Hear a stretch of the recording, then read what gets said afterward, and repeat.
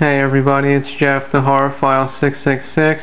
The video that you're watching right here, this is my contest entry response to williemark1, also known as Scotty, here in the horror community and movie collecting community. Yeah, he's holding this really cool contest, and I definitely, wanted to get in on it and enter it.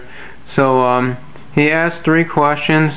It's not really part of the criteria to answer all 3.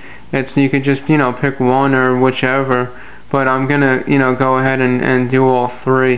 The first one, which is right here, the reason why you're looking at my high tension DVD, this is my choice out of, like the Fab 4, basically, the 4 real, heavy hitters that were done, the whole new, French, new horror extreme, and, yeah, I'm definitely gonna go with high tension.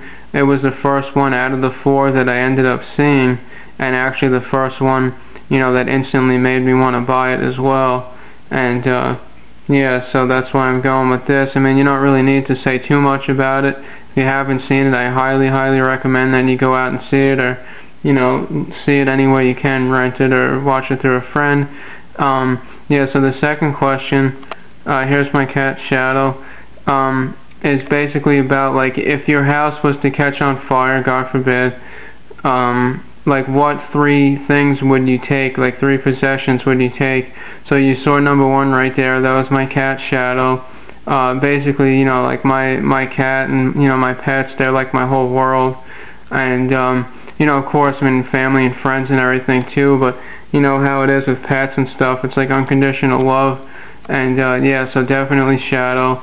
And then secondly would be my computer, I guess, not the whole thing, I would just take all the cables out and just kind of pick it up and run with it, because I have a lot of stuff on there that I need, things I've had on my hard drive that I've transferred a few different times through different computers that I've had, and stuff I wanted to save. I mean, some of it I do have backed up, but I'd rather just grab the whole thing. And then third, I guess, would be my car. Because we have an attached garage, and I usually just park it in there and, close the door and stuff, and I guess if the house was to catch on fire, it could spread to the garage, so I hope, that counts as a third thing. I can't really think of too much else.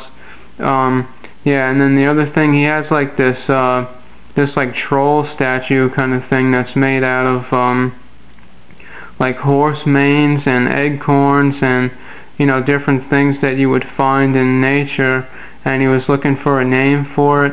I mean, this one's going to be pretty general, but I guess maybe call it Nilbog or something, because of, the troll movies and stuff, and that was the name of the town in there too, so, I mean, that might be sort of fitting. Yeah, I know this is a little bit rushed and stuff, and I only really have you guys just to stare at this right here, my cat, for a second, but, I wanted to make sure I got involved in the contest because, williemark1, Scotty, his, I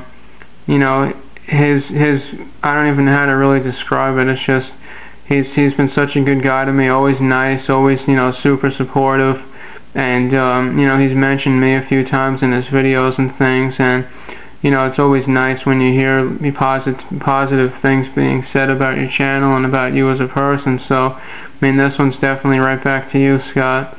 Alright, everybody, enjoy the rest of your week.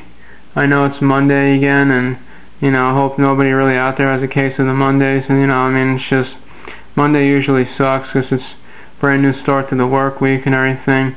But, yeah, I mean, try to make the best out of it, watch some movies, kind of, tune out for a little bit, kind of tune out your brain and tune into a movie.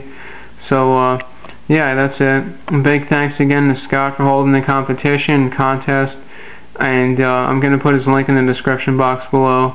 Take care.